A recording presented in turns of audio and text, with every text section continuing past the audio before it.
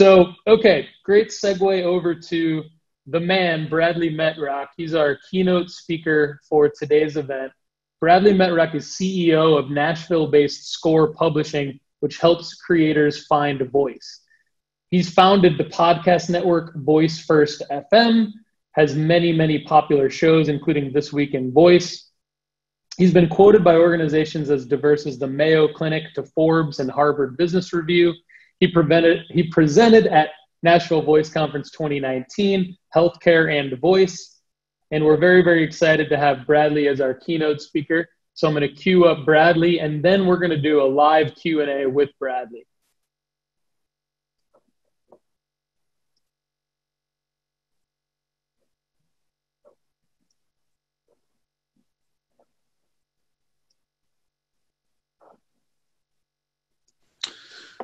Hi, my name is Bradley Metrock. I'm CEO of a company called Score Publishing based in Nashville, Tennessee.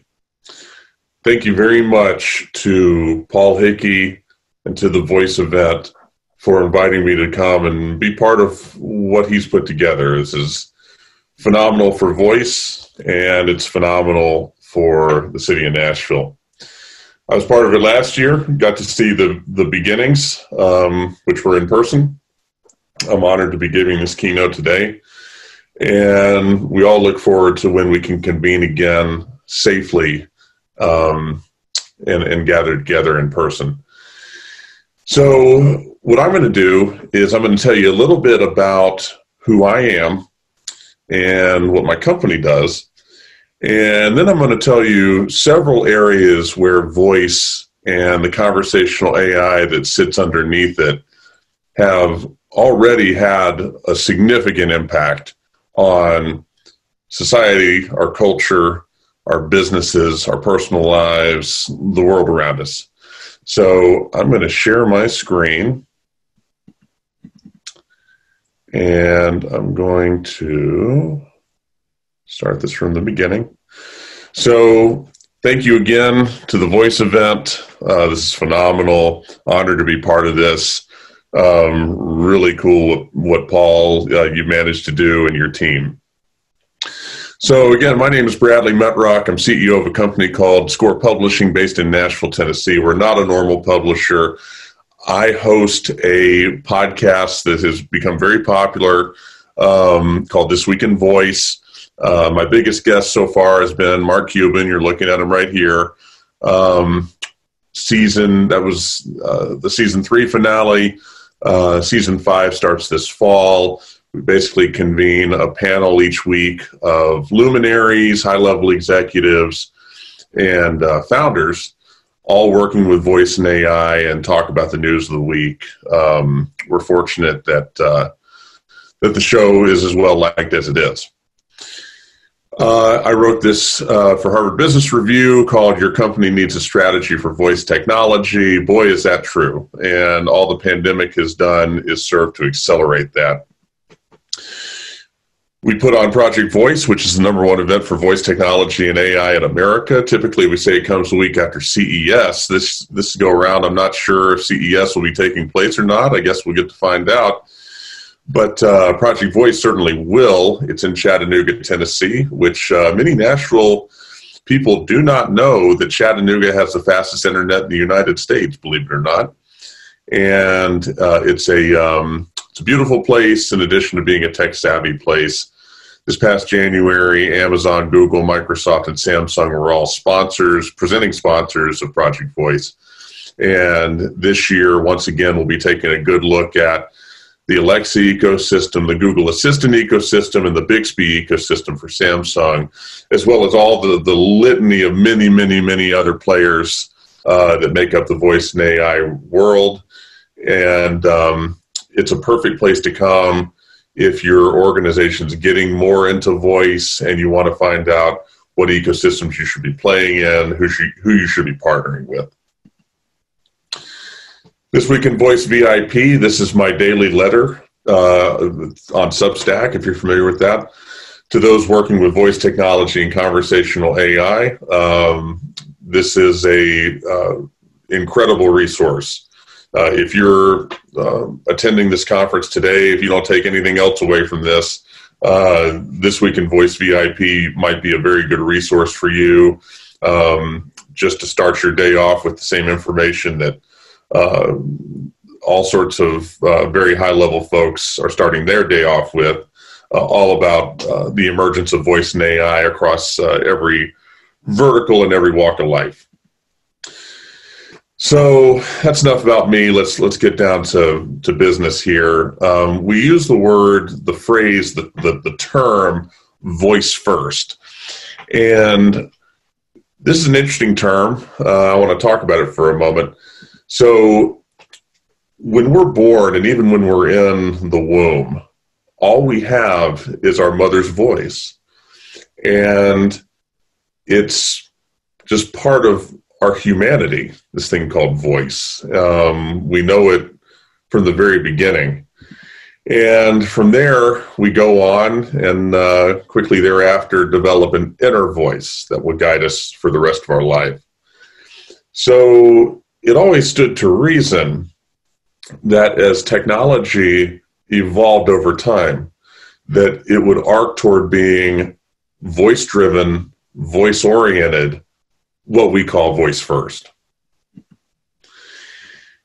So once you accept that voice is not a fad or some sort of gimmick, I think we've seen enough out of it to where we know that that's true at this point, then you start to break down what's happened and what we expect to happen from here. We're going to be talking about that in this presentation. So what you're looking at here is two bar charts that VoiceBot.ai produced. VoiceBot.ai, phenomenal website for news and commentary for voice technology. If you're not familiar with it, you should get familiar with it. It's a great place to go. So the bottom chart, well, the title of the whole graphic is U.S. Smart Speaker Market Share by Brand. So the bottom chart is from 2019, and it shows that Amazon had a market share of over 60%, while Google was right around 25%. Then, if you look at the top bar chart, 2020, a year later, Amazon clocks in at 53%, while Google has risen up to nearly 31%. So while Amazon decreased 8% year over year, Google increased 7%. So that's essentially a zero-sum game. What Google takes from Amazon, it takes fully at the expense of the other independent players and even companies like Apple. And that's a very interesting dynamic that will underlie everything we're about to discuss.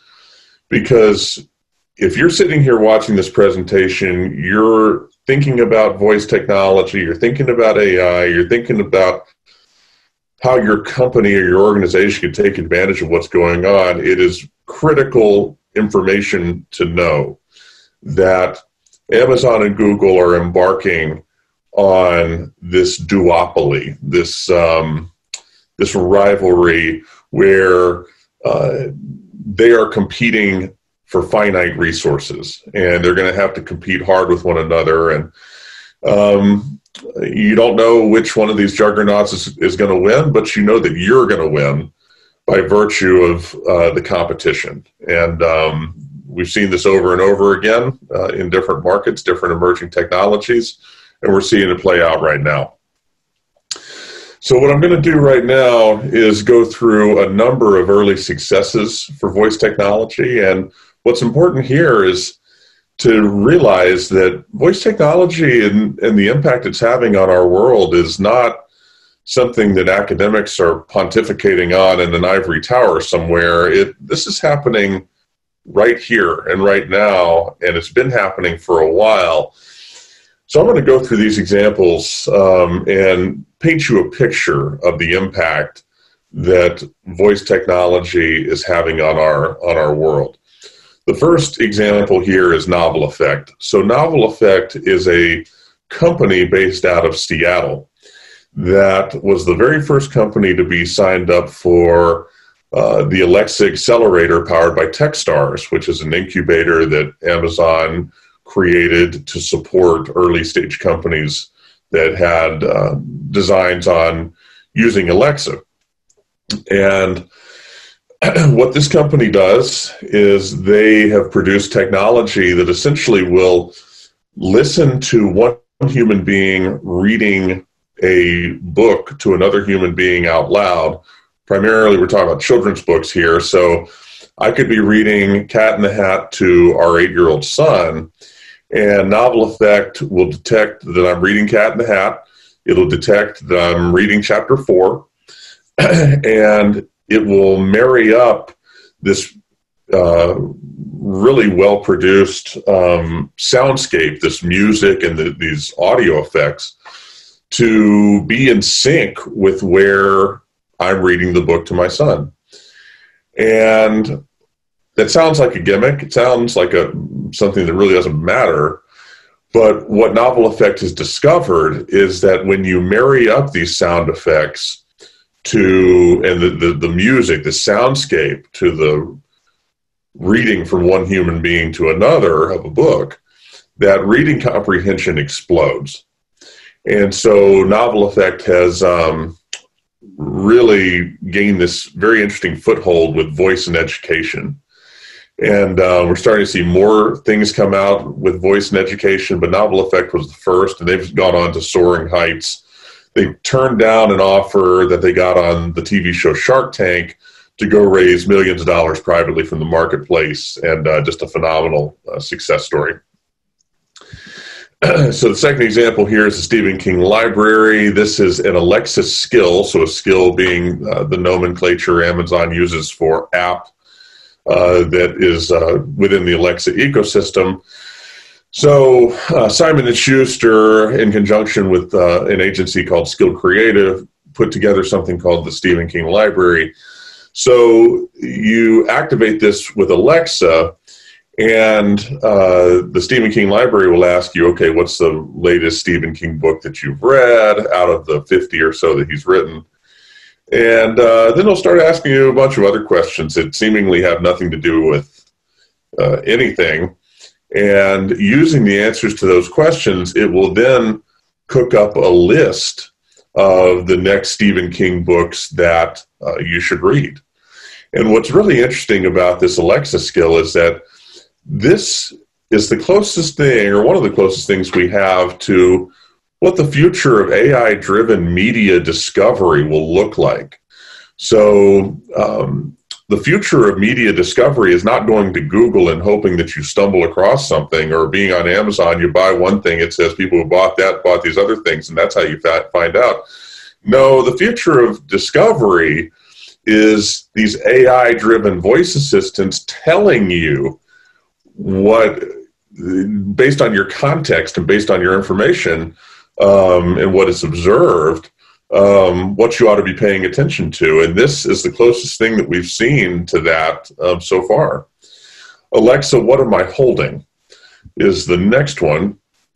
And if you have an Echo Show, or if you have an Amazon Echo device with a front-facing camera, super neat feature of that, where you can hold up an item in front of the camera and say, Alexa, what am I holding? And the Echo Show, we'll just use that as the example, the Echo Show will look at the item, it'll ask you to spin it around, and it'll look at it, and if that item has a barcode, then it will figure out what you're holding from that standpoint, and it'll determine, okay, is this something that Amazon sells? Do you want to order it or reorder it? Whatever the case may be. If it's something that does not have a barcode, it will do the best it can using machine learning to figure out what you're holding. And this has incredible implications for accessibility, for aging populations. For many people who are older, this alone is a reason to buy an Echo Show and have it in the home If you are low vision, no vision, it can be a lifesaver. The next thing here is Alexa Guard. So Alexa Guard is the feature within Amazon Alexa that the vast majority of people have no idea exists, where you can basically set a home alarm using Alexa, but the functionality, what's interesting about this, runs way deeper than that. Alexa Guard will listen for its surroundings. So it will listen to your home if it's in the home, and listen to your office if it's in the office, and it will establish baseline levels of audio. And if it hears something that is not in line with that baseline level of audio, if it hears a window break, if it hears running water for longer than it should be hearing running water, or a lot of water when it shouldn't be hearing any water, these sorts of things, if it hears them, it will trigger a call to the police, a call to you, a call to any number of other people, and be a guard. That's just like the name says. Super interesting, has a lot of implications for insurance, has a lot of implications for accessibility as well. A very interesting feature that Amazon has fairly quietly added. Google Recorder. So Google Recorder is functionality that Google has added to Google Assistant, where Google Assistant can record audio conversations and mainly speech, and transcribe it. And in some cases, I think it's on the roadmap. I don't know if it's available yet. Translate it all locally, offline, without the internet.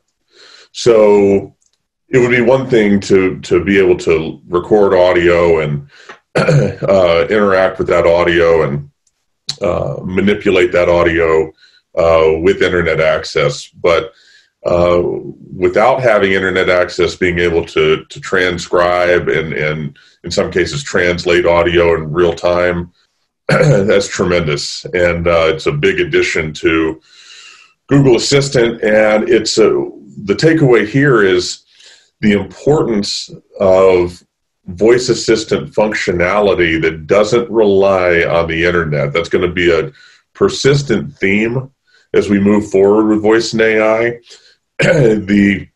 For some people who don't have internet access, or have terrible internet access, or intermittent internet access, being able to depend on voice assistants and these AIs absent consistent and powerful internet is very profound, and opens up a lot of doors for what voice can do for us.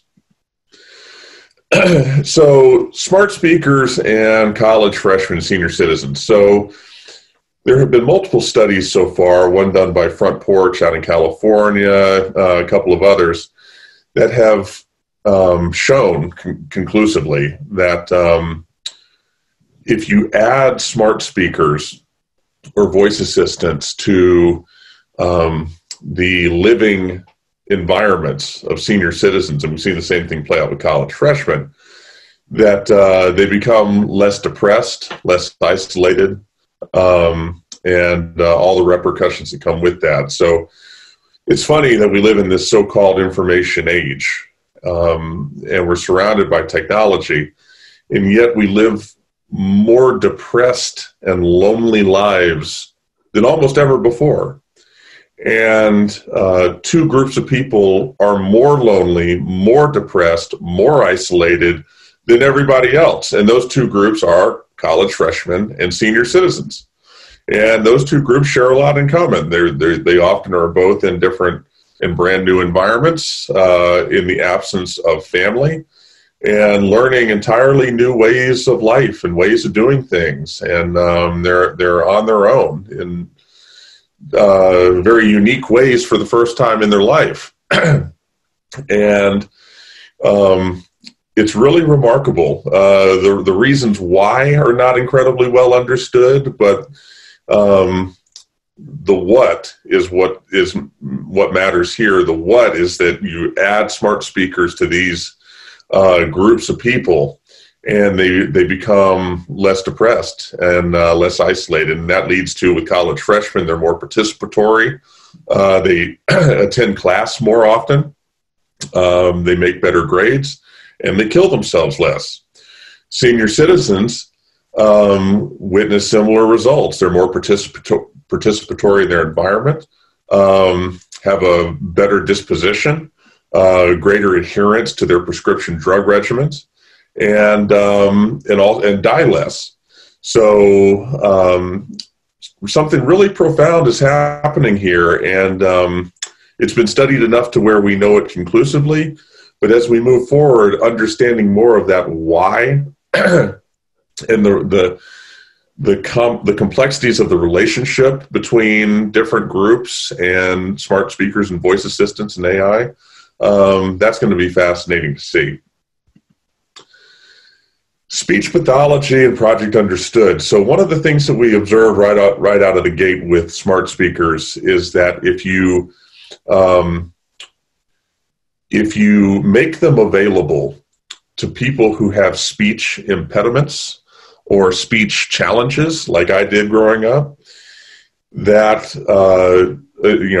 particularly children, that the speech challenges and the speech impediments decline in severity much more rapidly than what we normally see and what can be explained through therapy or through working with a speech coach or any number of other things that we typically do to address that. So what happens is you have children who have trouble speaking. Maybe they have trouble saying particular sounds. Maybe they have trouble pronouncing words, whatever it is. And being able to talk to Alexa or Google Assistant or Siri, Alexa, Siri, and Google Assistant couldn't care less if you're trying hard to say the words or to enunciate. All they know is that they either understand you or they don't. And children are able to, people of any age, but I'm just rolling with children for my example here, children are able to practice. They're able to practice and practice and practice and say the words wrong. It doesn't recognize you. Say them again. It doesn't recognize you. Say them again a little bit better than the 2 previous times. Still doesn't recognize you. The 100th time, finally, it recognizes it, and you've improved. You've iterated each time, and you got a little bit better. And you've done it without the judgment of other human beings. And you've done it privately, and it's just phenomenal, the interplay between people who need help learning how to enunciate words clearly and to speak better, and what these smart speakers and voice assistants do. And it's super interesting. And what Project Understood is it's sort of the next level off of that. So Project Understood is the collaboration, it's the joint venture between the Canadian Down Syndrome Society and Google. And we were fortunate to have both these folks co-present at Project Voice earlier this year. So Project Understood is the collaboration between those two groups such that people who have Down syndrome, voice assistants typically have trouble understanding them. And through the work of the Canadian Down Syndrome Society along with Google, if people who have Down syndrome are able to participate in this process where they record a number of phrases, submit that audio data to Google, and Google is able to aggregate all of that audio information and consequently make Google Assistant easier for people with Down syndrome to use and allow people with Down syndrome to be more understood by the voice assistant. It's really remarkable. It's very moving work. And if you're interested in that, I encourage you to look up Project Understood or Project Understood Google. on YouTube and enjoy the videos that you're going to find there. The final early success here is Canary Speech and Carnegie Mellon. So these two groups, Canary Speech is an independent company, Carnegie Mellon is an academic institution. The story here is that there's a lot of groups who are going beyond voice technology in terms of the words that are spoken. And instead, they're looking at the audio tones and the underlying audio quality and the audio qualities of the vocal intonations and the other properties of the human voice. Canary Speech is a company where their entire business is predicated on using the output of our vocal cords to diagnose disease. It's fascinating stuff. Carnegie Mellon specifically made news a couple of months ago through a project where they took a lot of human speech and were able to use that as a predictor of COVID-19. So Carnegie Mellon created technology where they could listen to your voice and actually predict if you have COVID-19 or if you've had it recently.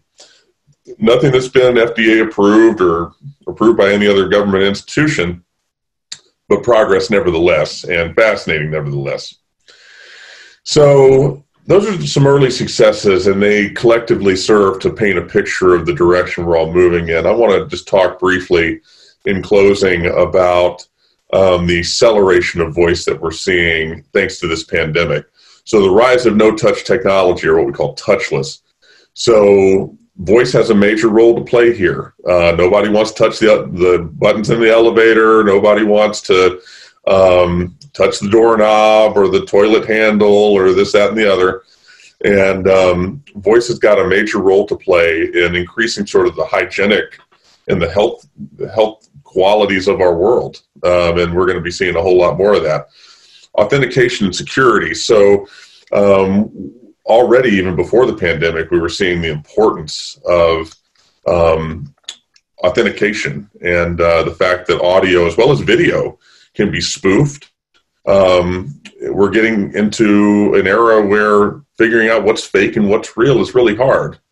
And the companies that are involved in that and the companies tying in voice recognition into security and authentication protocols, all you're going to be doing is hearing much more about them. And then shifting consumer preferences. So, we're seeing a lot of repercussions across every vertical, every industry with COVID-19 and the pandemic. We're seeing people staying home more and working remotely. We're seeing all sorts of shifts in our lifestyle, and voice has an instrumental role to play in purchasing. That's one example. How we receive healthcare is another example. How we operate in the car.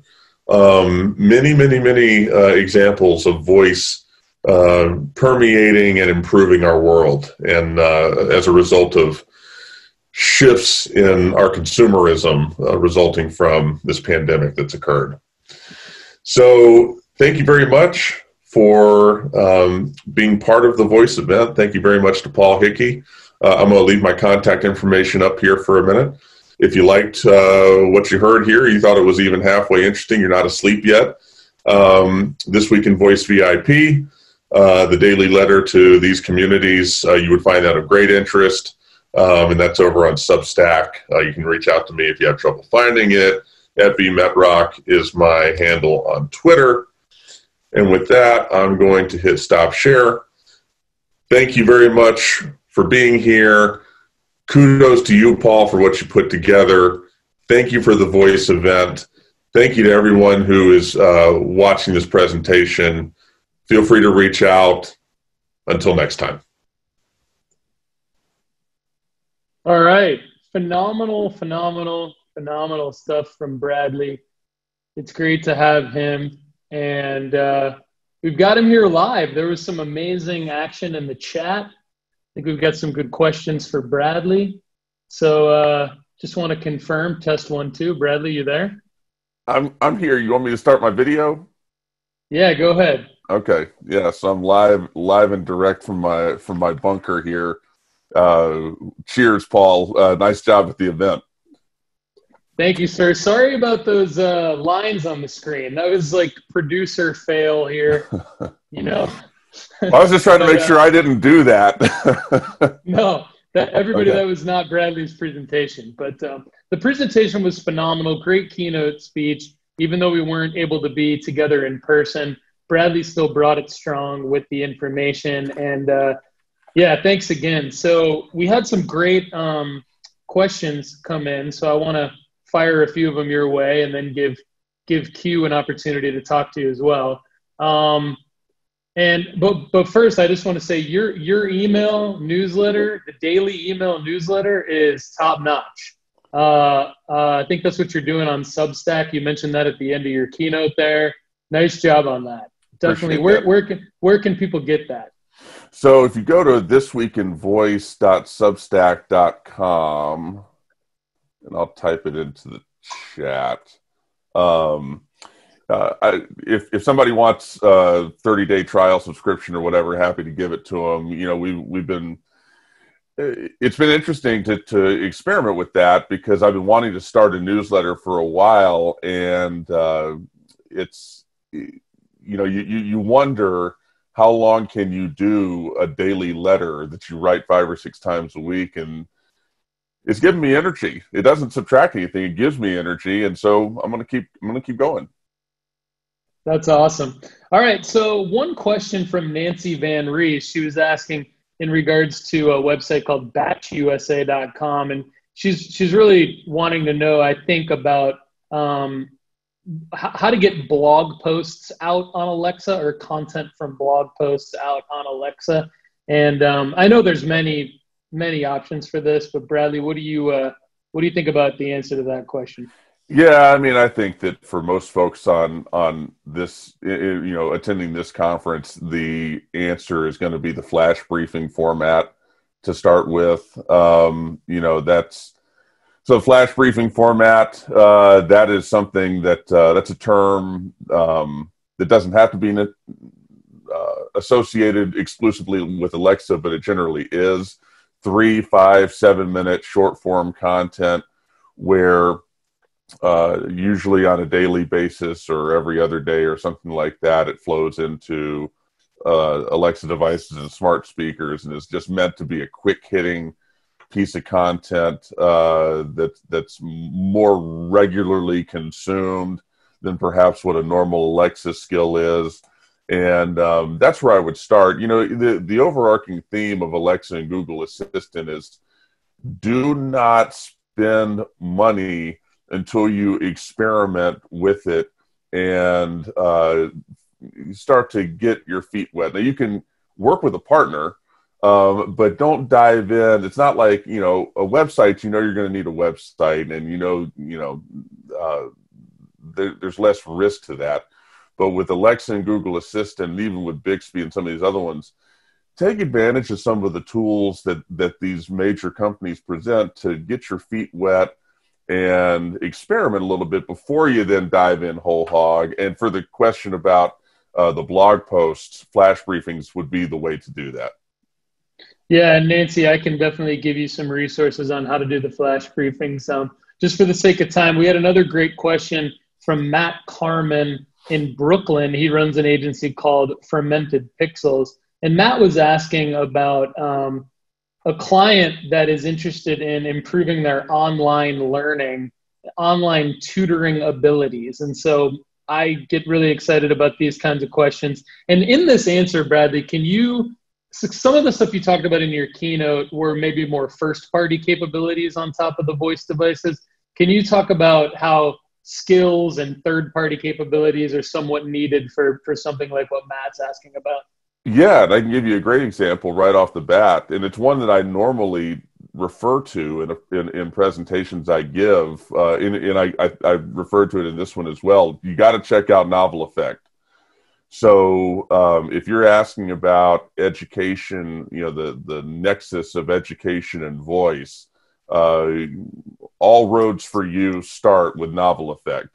So you want to Google that, you want to try out their technology and see what that's about, because that'll paint you a picture that will help you answer the question of how to bring more online learning, how to fuse your online learning initiatives with voice. There's other paths you can go after that, but I would suggest starting there. Cool. And I've got one more. So Patrick Sweetman, who's joining us as part of our roundtable discussion, somewhere around 11:15, 11:30 a.m. Central Time. We all know each other from Project Voice as well. Pat asks, is Bixby still viable with Adam Shire leaving Samsung and Samsung's talks with Google Assistant integration? Yeah, I mean, wouldn't we all like to know the answer to that? Yeah, it's a great question. I see the rumor was that Google was putting pressure on Samsung to abandon Bixby and integrate Google Assistant everywhere. But to do so, I think it was either this past Friday or the Friday before that. And there's no indication whether that's happened or not. But certainly Samsung has had some key defections, and there's a reason for optimism and a reason for pessimism. You can choose whichever you want. The reason for pessimism is you can't replace Adam Shire, and him leaving means something has gone wrong. There's just no way around that. But the upside is that Samsung has been planning for some time to roll out specific Bixby integration around smart TVs, and that's been the sort of great white hope for Samsung.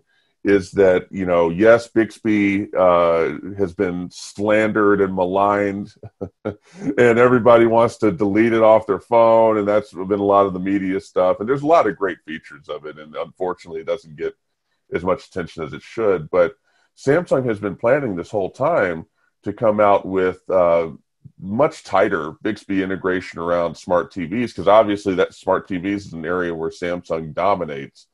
And the idea of combining specific voice assistant functionality with a very specific piece of hardware, mobile device does anything, very generalist sort of device. If you know that you're on a smart TV, you can plan for being on a smart TV, and you can do very specific things. And that's exactly what Bixby was going to do. So I'm interested to see if they're going to roll that out still, or if they scrap it all together, or what they're going to do. Right now, hey, you and I both don't have any information on that.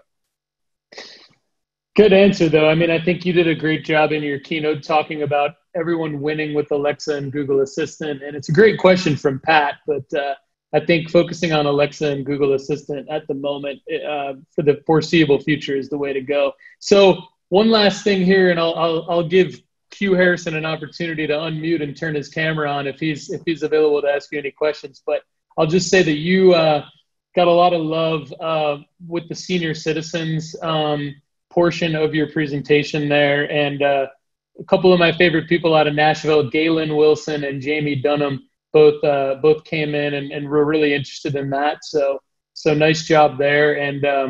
And Q Harrison, do you have anything you want to ask Bradley before we move into our next session? Well, one, Bradley, it's always good to chat with you. Good to see you, Q. Second, your newsletter has been spectacular. I think you might have been getting my emails every now and then. I'll ping you and be like, good update. I appreciate that. Yeah, I think for someone that wants to learn more about voice and doesn't want to necessarily do a deep dive every 2 months or so, it's a quick 5-minute briefing, and you read it, you'll learn something. If it's boring that day, then chances are Bradley's going to talk about something entirely different the next day. So you can get fascinated and up to speed. So I appreciate that. other than that, I mean, I like to check in with you about one topic. Bradley, you already know where I'm about to go. Paul, you already know where I'm going to go. How's the relationship been, man? You know, we found out that you married your Alexa speaker not too long ago, and we're now almost towards the middle of this year, or past the middle of this year, almost towards the end, getting near it. You know, are you divorcing in COVID times, or are you? See, what's funny about this is that half the people on this presentation are going to, half the people in the Zoom conference are going to think that this is that I actually did that, which I think is funny by itself. But you did. Like you already are on record saying you married your Alexa device. Like, okay, well, yeah, you know, look, it's funny you would say that, because go ask Amazon and Google who I'm married to, and they're not going to tell you Amazon and Google. I don't know what their answer is going to be, but go ask them. You know, ask Jeff Blankenberg when he's on this afternoon who I'm married to, and see what he has to say. And your answer may be a little bit different. Bradley, are you coming live from Utah? I'm in Nashville, Tennessee. I mean, you sounded like a Mormon in Utah, you know, with the polygamy. Hugh, I gotta say, I appreciate the shout out for the newsletter, and you sort of, I think you can appreciate this. I think you do appreciate this. It's like voice is at the standpoint, voice right now. We're a couple of years in. You know, Alexa came in and really was a major point of inflection for everything, just a flashpoint for everything taking off. And now we are in storytelling mode for voice. We're at that time where the stories are out there waiting to be told. The senior citizens one is a perfect example. What Front Porch has done, what several other healthcare providers have done, what Google and Amazon themselves have done. You know, and that's just one area. The stories are out there within voice and conversational AI waiting to be told. And the more they are told, the more other people will jump on board. And the more other people are able to use those stories, then catalyze the investment and the resources and the effort that they need to. And that's what This Week in Voice VIP is about. I appreciate the comments on that. Trust me, we're just getting started. I'm excited for it. Bradley, you ran away from the question, man. Like, how's the relationship? I just ignored going? it. Yeah, I didn't run. See, Bradley did a phenomenal job of answering the question. See, I'm not funny, so Q Harrison has to come in and replace the lack of humor. So I appreciate you doing that, Q. All right, Bradley. One day we're gonna find out. I mean, it sounds like you've got a new fascination, because it's like Google and Amazon are now your side, like, situationships. You know, if I wanted to, I could, maybe I'll have to write a letter about that and lose all of my subscribers. Oh, wait, did you marry Siri? Is that what's going on? You got a new main thing? Paging Ryan Cowdery. Can you get the hook out for Q? I see you on here, Cowdery. Let's get the hook. All right, Bradley, it's been fun. I have to interrogate you on, like, who you're married to every now and then. No, I appreciate that, and that can become our running gag. Q, I appreciate you. Paul, I appreciate you as well. You've done a good job building up the Nashville Voice event. I'm just honored to be part of it. Well, you're an integral part of what we've been able to do, and become a great friend, and I think this is going to last for a long time, the momentum that we're all building together. So we got your back, and thanks again for having ours, and we'll keep building some great stuff together.